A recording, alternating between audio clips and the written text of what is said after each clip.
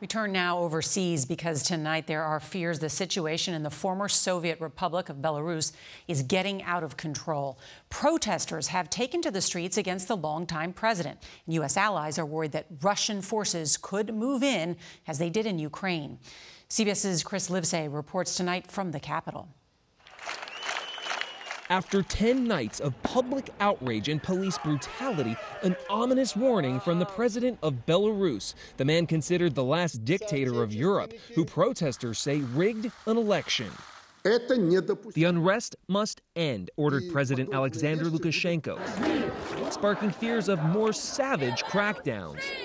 Protesters are standing off with police. The president has clearly lost the people, but the question is he ready to give up power? I'm afraid of police violence. I'm afraid that I won't come home this day. There are fears among America's European allies that Russian President Vladimir Putin could move in to prop up his former Soviet ally, as Lukashenko desperately clings to power at all costs.